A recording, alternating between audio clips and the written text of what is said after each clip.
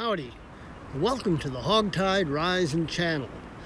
Well, right now I'm here at Long Beach in the Pacific Rim National Park, Vancouver Island, just a little bit outside of Tofino, BC, and I'm here for another van life video.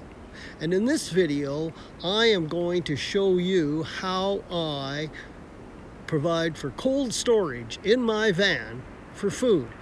As you know, food is essential, and to keep it, make sure it doesn't go bad, is key to the whole trip. Now, it's been a really nice experience out here at Pacific Rim, and right now I'm in one of the beach parking lots. Now, you can't van camp in these beach parking lots, but you can be here for just about all day. In my case, because I'm a senior, I get to stay for $8.40 a day. That's a bargain any way you want to look at it.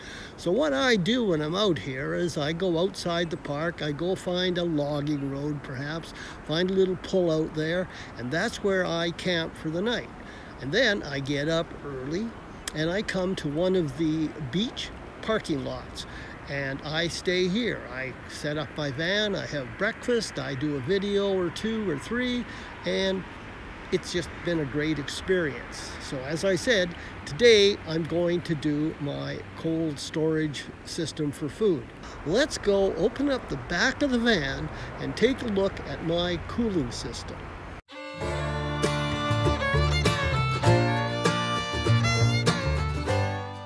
This is my Mobicool cooler. It's a 12-volt cooler, and I bought it at Canadian Tire. It was on sale, and it cost me maybe a little over $100. So it's just a straight cooler. It doesn't have a compressor or anything fancy. It doesn't have a freezer. It does have pretty good capacity. It draws something like 4750 watts of power when you're using it, and it just plugs into a 12-volt cigarette lighter. And down here you can see it's got a two-way switch, and when you put it over to the far left, to the green, that's cooling, and over to the far right, that's red, and that is heat. Now what I'm going to do is I'm going to show you my system for getting all of this food and stuff into this little system. When I started using this system, it was in the summer, and I couldn't run my battery all night. So what I used to do is have a block of ice in here. And so the first item I'm going to show you was something I bought so that it would accommodate having a block of ice in the bottom of this cooler. What I'm going to do first is remove the lid completely from the cooler, and it makes loading it a whole lot easier. There we go. Now the lid is completely off the cooler, which gives me complete access.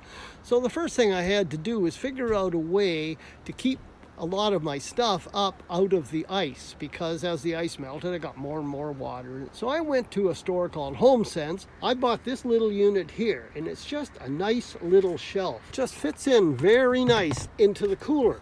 Then with that shelf in place, I was able to load in a few things, like so. Two little containers fit in underneath there quite nicely, and I've got in there guacamole and some other single-use containers. Then my nice little jar of jam would fit in underneath there as well. And this little container here would also fit in quite nicely. There, like so. Very handy. Compartmentalization is the key to this whole thing. And you will see that that's a common theme in a lot of my videos, is compartmentalization. Keeping stuff organized so you know where it is and how to find it. Then we're going to fit these two big bottles in next. First one that goes in is my iced tea bottle. And now my orange juice bottle.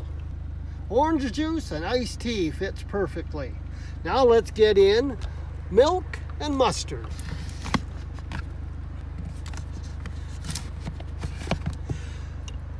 Now as you can see, after getting all of that stuff in there, two plastic containers full of guacamole and hummus, a jar of jam, a nice big plastic bottle of iced tea, a plastic bottle of orange juice, some milk, and some mustard. I still got a ton of room in that. That's the key to compartmentalization. Next, I'm going to put in these 3 containers, which I use for yogurt. I often put meat in it. In this case now I've got Hungarian Smokies, and fruit gel cups. They all go in there quite nicely. There we go, those 3 containers, yogurt, fruit gel, and meat, all nicely stacked up nice. And look at how much room I still have left. I've got room for this container. Whipped butter fits in there real nicely. Now, I really like cheese. So I get these individual cheese containers, and they fit in there quite nicely, just like so.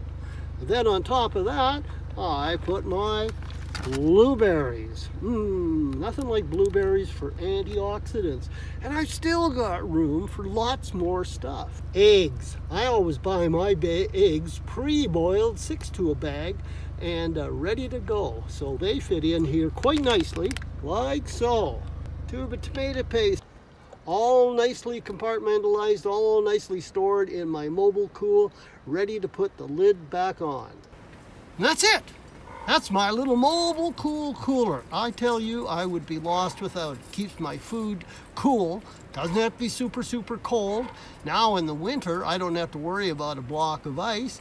And in the summer, for next summer, well, as I'll be showing you later down the road, I've got a power source that'll power that cooler throughout the night. So life is going to be good.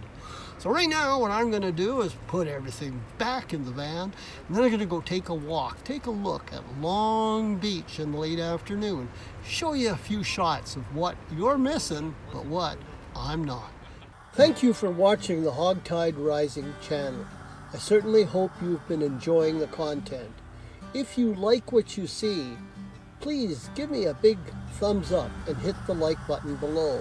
And if you see something that a friend might benefit from, then please share this video with a friend. And if you want to see more content just like this on the Hog Tide Rising channel, then please subscribe to my channel. Thank you, and we'll see you next time.